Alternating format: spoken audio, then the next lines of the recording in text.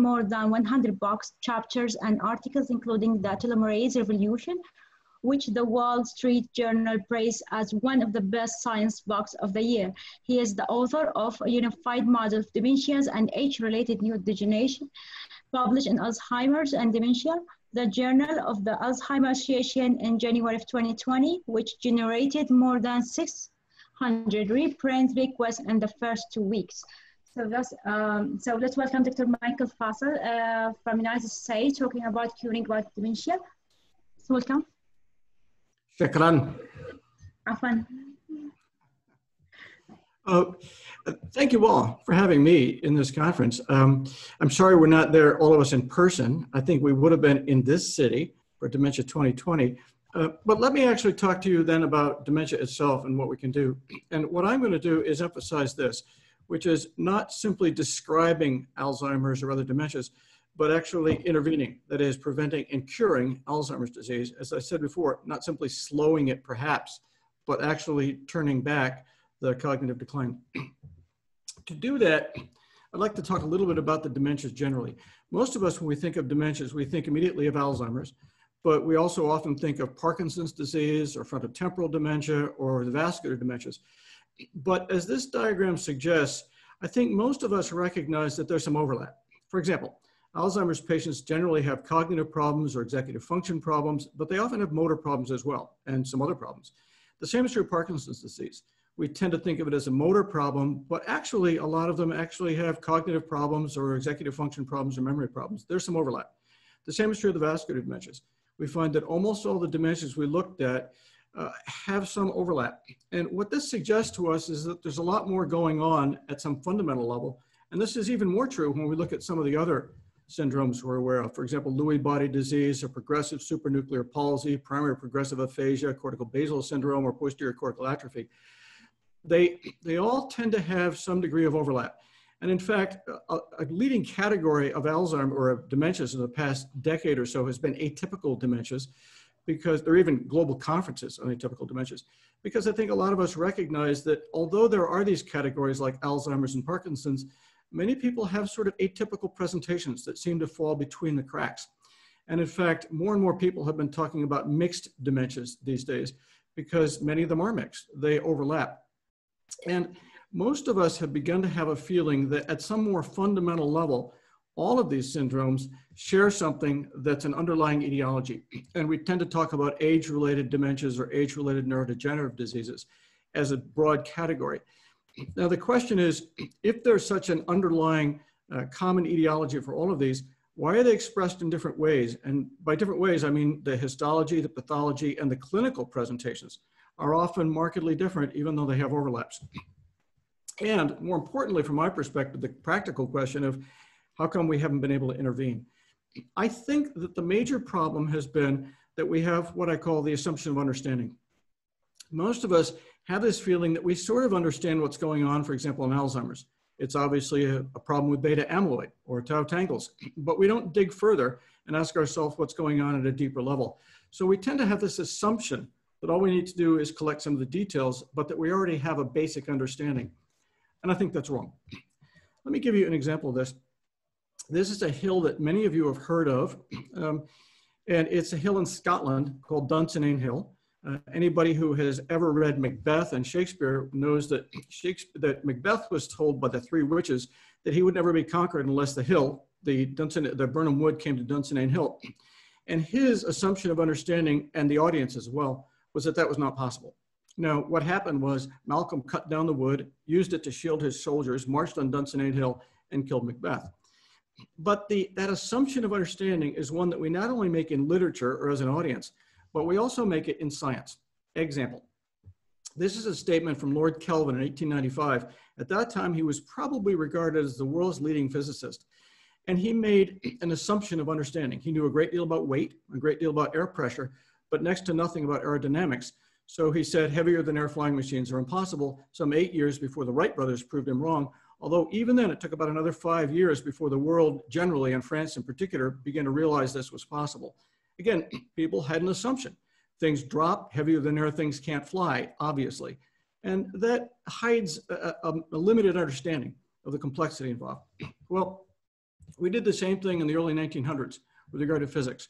I think all of us are aware of day-to-day objects like my mouse, my hands, billiard balls. And when it came to trying to understand atoms and subatomic particles, we tended to take that same assumption of understanding and simply extrapolate it into subatomic particles. So we regarded atoms as little billiard balls and electrons and protons as even smaller billiard balls, which had no bearing on reality. And it wasn't until about 1924, with the first paper published by Bohr and the Schrödinger equation in 26, that we began to get a better grasp on what was actually going on, and it doesn't involve billiard balls. And it's advances like that that let us have conferences like this on Zoom and electronic and cell phones. It's that kind of understanding that allowed us progress. The assumption of understanding was reasonable. We all are used to dealing with day-to-day objects, but we apply those inappropriately as we try to understand deeper processes. And we do the same thing in medicine. I actually was practicing medicine about 1980. And in those days, we felt that ulcers, for example, pyloric ulcers, were caused by stress and acid. And it was our assumption of understanding.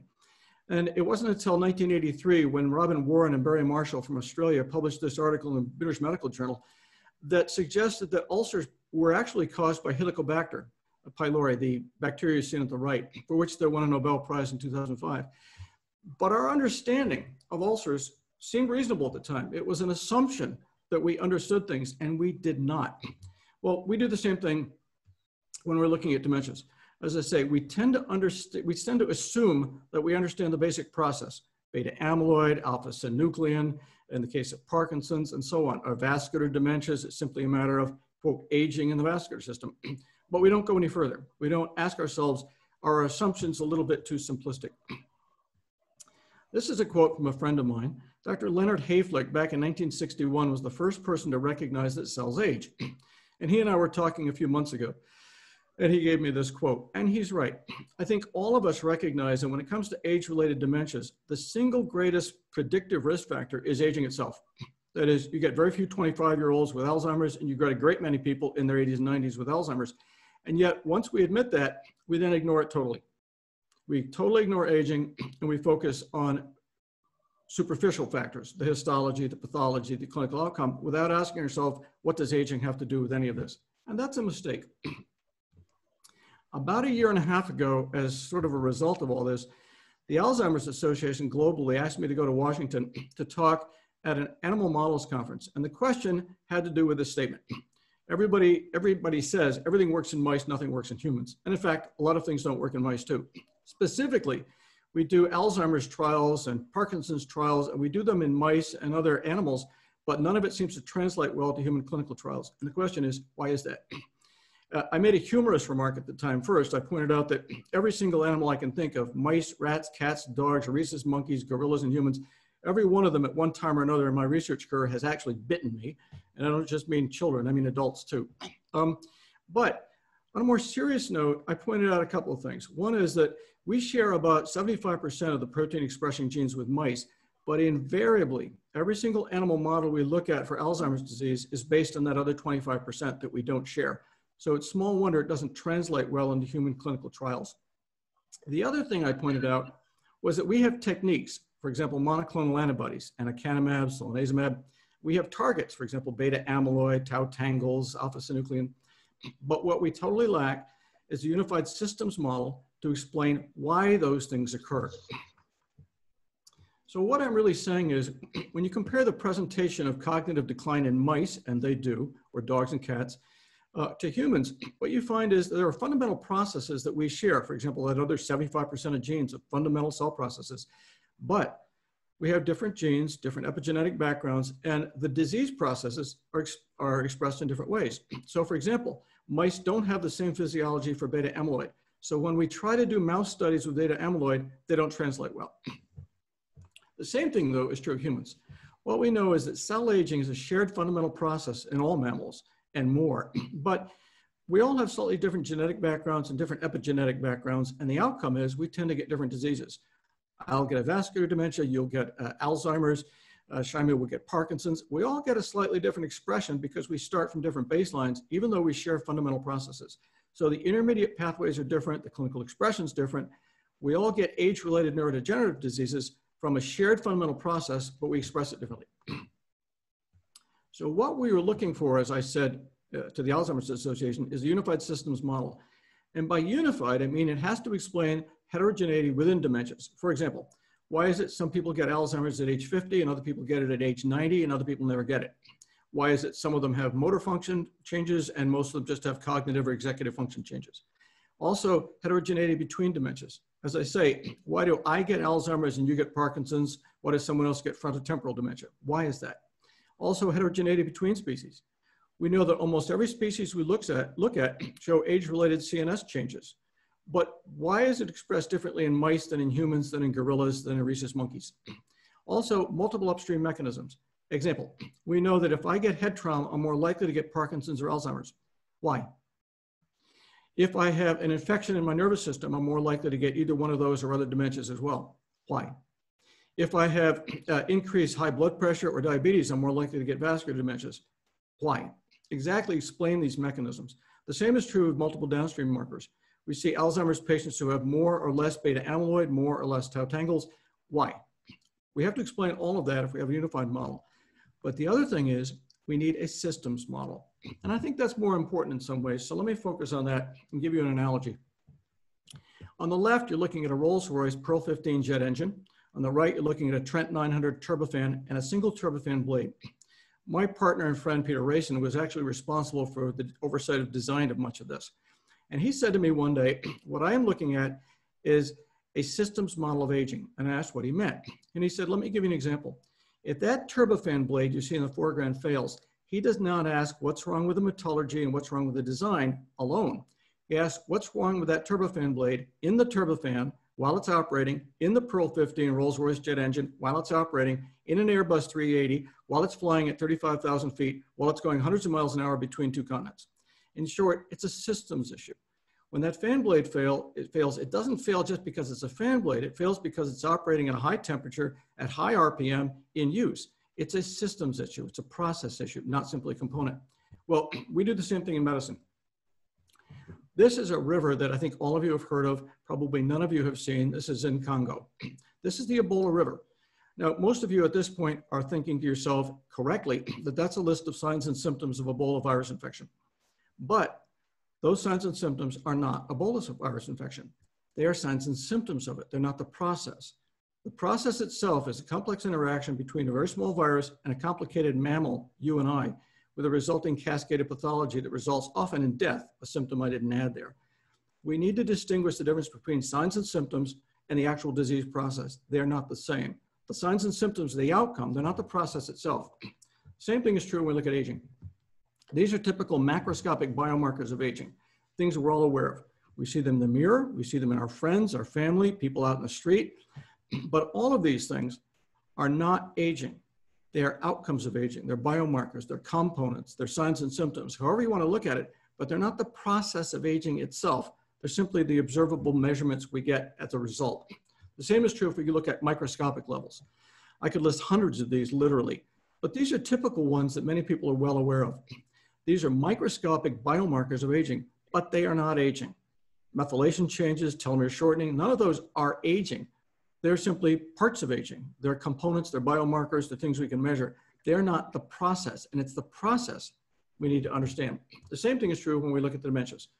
These are typical findings that we see at the histologic level or the physiologic level in patients with dementias. For example, blood-brain barrier failure or lymphatic changes, alpha-synuclein aggregates, all of these things, very typical. And again, dozens and hundreds more depending on the dementia we look at.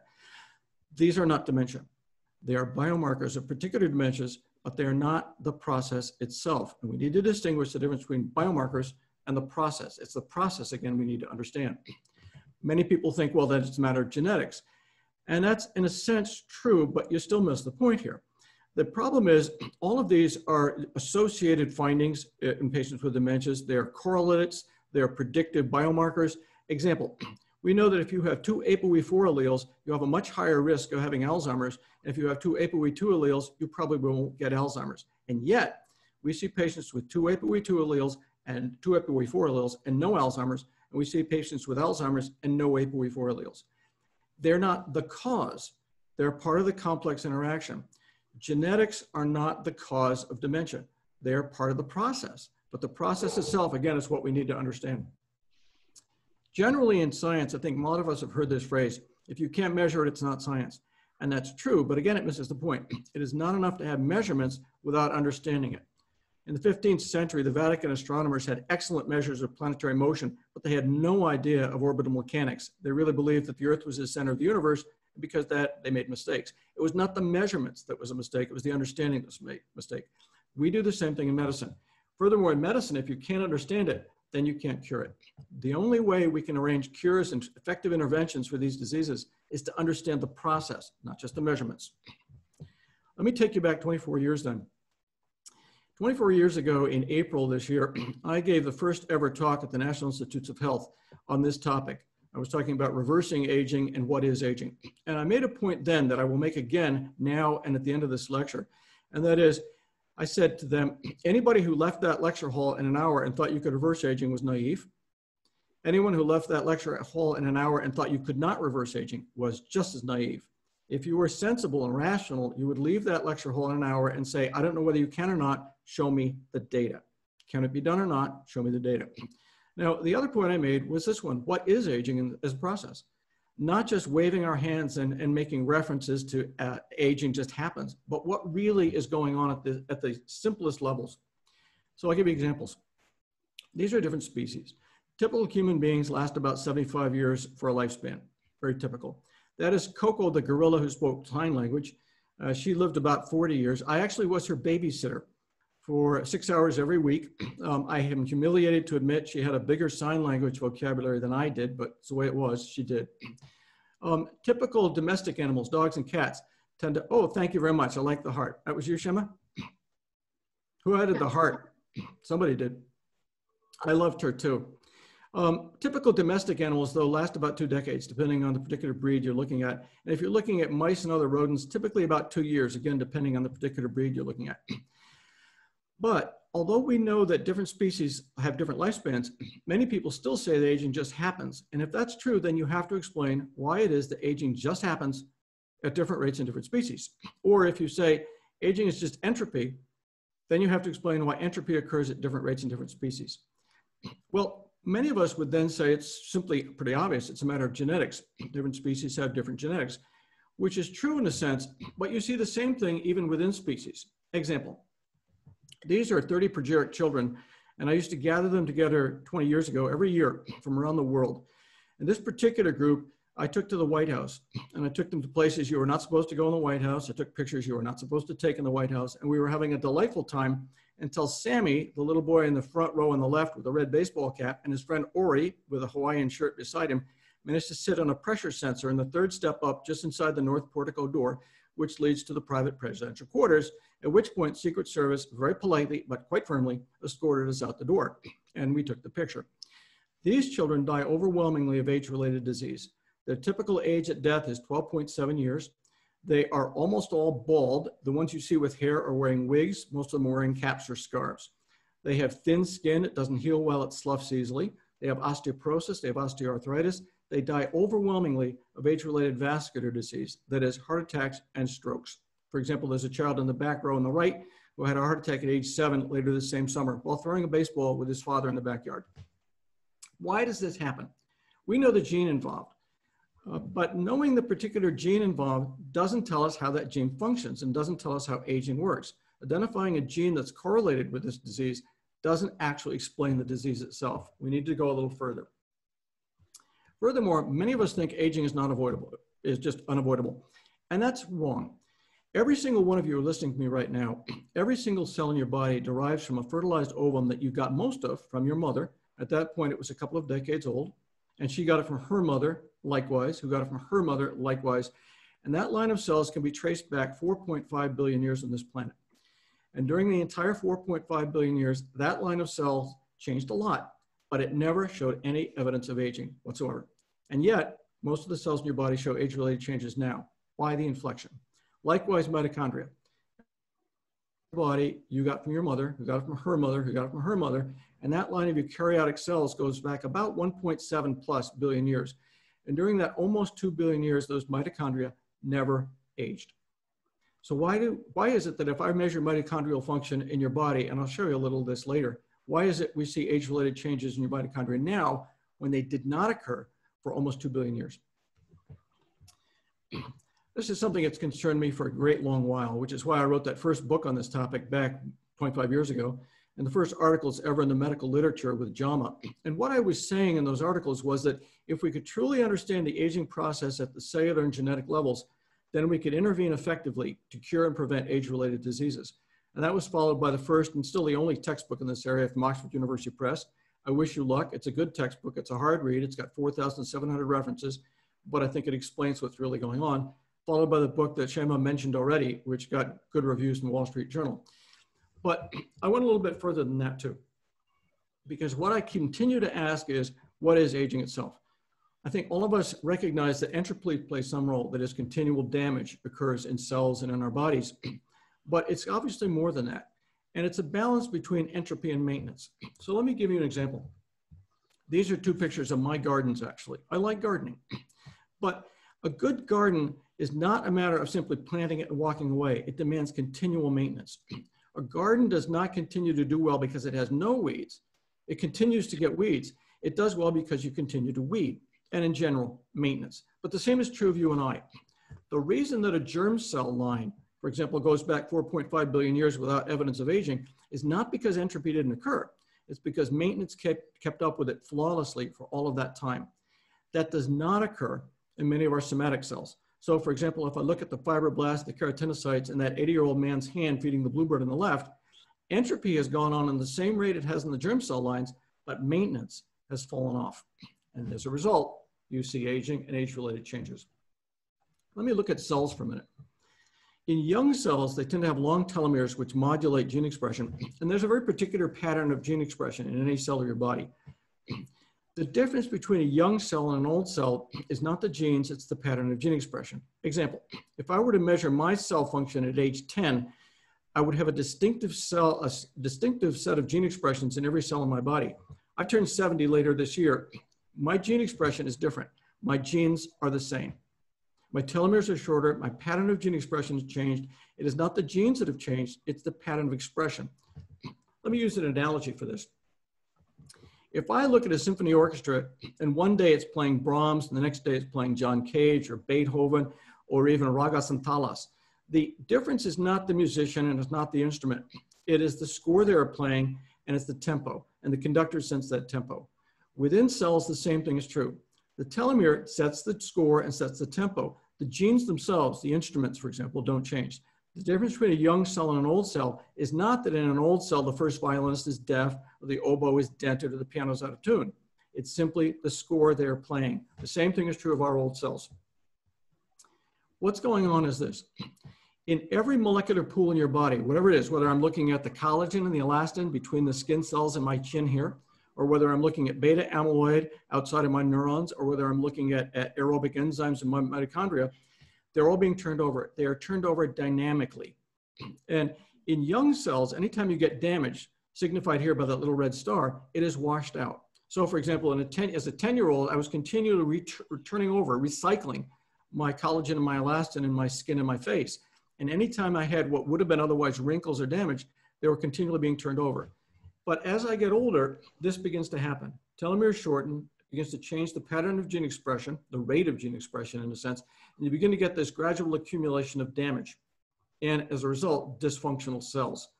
And in your oldest cells, this is a real problem. You have dysfunctional cells and sometimes dead cells as a result. The problem is the molecular turnover that slows down. You can even look at this mathematically. This is taken from my textbook. And in simplistic terms, all this says is in young cells, if you have a very rapid rate of recycling or molecular turnover, then at equilibrium, the accrued damage is pretty small. Whereas if you slow down the rate of turnover and have the same rate of damage, then at equilibrium, the accrued damage is pretty big. So old cells accumulate damage, not simply because damage has occurred, but because they're not recycling it as fast. Let me look at an example for you. This is an example from Alzheimer's disease. In Alzheimer's disease, we see beta amyloid aggregates, mini aggregates, followed by beta amyloid plaque. And in young cells, it is generally the microglia that are producing and then excreting and then binding and taking back up and then degrading that beta amyloid. It's continually being recycled. So even though there's damage to the beta amyloid molecules, it doesn't make much difference because it's being turned over so fast. As you get older, however, the rate of turnover goes down. So you begin to get slow accumulation of beta amyloid microaggregates. At this point, you might ask yourself, what does that have to do with your genes? As I say, ApoE2 alleles are good, ApoE4 alleles are bad. And the role it plays is this. If I have two ApoE2 alleles, which have low risk, I'm making a kind of beta amyloid that's not very sticky. So it doesn't bind together very well. And in short, even though I slow down my rate of turnover of those molecules, most of them don't tend to form aggregates. So I may end up being 100 years old and not have Alzheimer's. But if I have two ApoE4 alleles, I make a stickier form of beta amyloid. And the result is, even though I've only slightly slowed down my rate of turnover, and we've measured those rates of turnover, the result is you begin to get microaggregates. This is exactly why some people with this disease show beta amyloid aggregates and Alzheimer's at age 50. And most of us don't until we're 70 or 80, and some people don't until they're 100. It's only partly the genes. A lot of it has to do with this rate of turnover. But regardless, if it gets bad enough, you begin to go from microaggregates to beta amyloid plaques. That's not the only problem. The same is true whether we're looking at tau tangles, mitochondrial dysfunction, alpha-synuclein, inflammatory changes, or dozens of other changes I could talk about. In every case, we find that this slowing rate of gene expression and recycling of molecules results in pathology. And the outcome of that is loss of synapses, dysfunctional neurons, dead cells, and clinical dementias, and the sort of thing we see in patients who no longer can remember things or function well. I mentioned nucleus and the mitochondria as well. If we look at mitochondrial function, you see the same thing going on. 99% of all of the enzymes you make to create energy in your cells come from the nucleus, and all of them are slowed down as you get older. That is, the recycling rate goes down. So anytime there's damage to those enzymes, they don't get recycled fast enough, and the result is they're not very efficient. So not only do you make less energy, which is why at age 90 I don't have much energy, and at age 9 I have a lot, but you also find you make more free radicals as a result of these errors. Not only that, but the membranes of the mitochondria become leakier because the lipids in those membranes are also being turned over more slowly, so they oxidize, so they leak. So you're making more free radicals, you're leaking them out into the cell cytoplasm, and your scavenging molecules, catalase, superoxide dismutase, are also being turned over more slowly. And the result is you don't capture them. And when you cause damage, the damage isn't being turned over very fast too. So for 4 separate reasons, your cells become much more inefficient as we get older. I just mentioned the turnover of the cells and almost the turnover of the molecules. Almost all the molecules you make, almost everything in your body gets turned over, with one exception. There's one set of molecules you don't turn over, you actually repair. And those are your chromosomes, your genes. Now, every one of you, since you've been sitting here talking to me for about 20 minutes, has had damage in every cell in your body. You've had DNA damage, you've had little mutations, and flawlessly, you have probably repaired every single one of them in literally trillions of your cells. And you've done that with 4 families of enzymes: detection, excision, replacement, ligation. Every one of those families of enzymes also gets slowed down as your cells get older. And the result of that is not only is detection worse, but it multiplies times the excision slowing down, and that's multiplied times replacement slowing down, which is multiplied times ligation slowing down. And the result of that is you get this exponential increase in cancer with age. And it doesn't matter, in a sense, how many years you've lived. The question is what species you are. So, for example, mice have an exponential increase in 2 years, and you and I have it, for example, in 100 years. Genes play a role. If you have bad genes that are bad at DNA repair, you'll have more cancer. But note that what this really says is your lifetime incidence of cancer is not strictly a matter of exposure to carcinogens. It's a matter of repair of damage from exposure to carcinogens. That's why this rate goes up exponentially. It is not simply exposure to carcinogens. That does matter, but it's much more important whether you're able to repair the damage that you have. You might have gotten the idea that I'm implying that telomeres cause aging, and they do not. As I say, they're a key player in the aging process, but they're not cause. To say telomeres cause aging would be like saying genes cause evolution. Genes don't cause evolution, but they are critical to evolution. Telomeres likewise, they are not the cause. To talk about causation in a complex system like this is simplistic. There is no linear causation. Again, it's not like billiard balls. It is tremendously complicated. The same thing is true of telomere length. Telomere length is irrelevant. It is the change in telomere length that matters. It's not absolute telomere length, it's relative telomere length. So for example, you can actually predict lifespan in any species based on the rate of telomere loss. Example, there are mice that have telomeres that are 10 times longer than mine at birth, and yet I have a lifespan 40 times longer than the typical mouse. It is not telomere length that matters. It has no relevance. It is the change in length and the effects on gene expression that I've just talked about that is critical in this. Now, I'm going to look like I'm getting more complex, but I'm not. This is actually taken from my recent paper. And all this says is that upstream, there are a lot of things that affect cell aging, and downstream, there are a lot of outcomes from it. Example, we know that if you're exposed to certain herbicides, toxins, you have an increased risk of Parkinson's disease. And that works by actually changing, by getting rid of cells, you get cell division, shorter telomeres, altered gene expression, cell dysfunction, and the outcome is, for example, Parkinson's. But the same thing is true of other things. Trauma, for example. We know head trauma increases your risk of Alzheimer's and Parkinson's. For that matter, trauma to your knee increases your risk of osteoporosis and osteoarthritis in your knee. Likewise, exposure to radiation, infections, all of these things, or hyperglycemia and hypertension increase your risk for vascular dementia. But they all work through cellular aging, and the outcomes are multiple. Now, let me say something odd. None of this matters.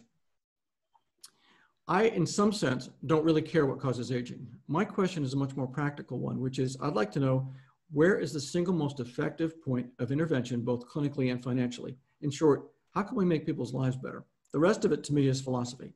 And the answer is not the upstream and downstream targets. Example, if I prevent you from having any trauma to the head, you still have a risk of Alzheimer's and Parkinson's. If I make sure you don't get exposed to herbicides, you can still get Parkinson's. If I make sure that I absolutely normalize your blood pressure and blood glucose, you can still have vascular dementia. In short, those are worthwhile targets medically, but they're not very efficient targets. Likewise, downstream. Currently, there have been more than 1,100 interventional trials for Alzheimer's looking at beta amyloid, tau tangles, mitochondrial function, and not a single one has ever demonstrated a change in the course of those diseases. So it's not that those are bad targets, but they're not very efficient targets. In fact, the most efficient target that we have ever been able to find is cell aging itself. And the reason I say that is because it works. We have shown now 22 years ago that we can actually reverse aging in human cells in the laboratory. We, 20 years ago, showed that we can reverse aging in human tissues in the laboratory. And as of 9 years ago, we showed that we can at least partially reverse aging in mice, in whole mice in the laboratory. So we have good solid data for this, good proof of concept. In fact, if we look at the careful studies done at Harvard and at Maria Blasco's lab in Madrid, we see that we can actually reverse cell senescence in the central nervous system, restore neural function, and actually reverse cognitive decline in these animals. They actually get better in terms of their cognitive function and their behavioral function. Well, as a result, after that Alzheimer's talk I gave for the Alzheimer's Association, I was asked to write this paper, which came out in January. And as Shema said, it generated more than 600 reprint requests and 24 requests to give talks like this one, and a lot of interest from investors. But that's not the important issue. The important issue is that it offers us a consistent explanation for all of the clinical and research data we've got. And more importantly than that, it offers an innovative, feasible, and entirely effective way of intervening in the dementias, the age-related dementias, which is why we're going to take this to human trials. As I said midway through this lecture, logic is good. It's good that I've got logic, but data always trumps logic. The question is, what do the data show when we take this to human trials? So in the next 2 years, we're going to take this to FDA human trials. It's a single-dose gene therapy. You just get one shot. It's an adeno-associated virus. Currently, we'll be using AAV9, but we'll probably come up with a better vector. We're using a normal human telomerase gene, and we're targeting glial cells and neurons. We've talked to the FDA, and we'll be moving ahead as soon as we can. So thank you for listening, and let's hope we can actually pull this off, which I think we can. Thank you, Shema. Thank you. Thank you, Dr. Michael, for the presentation.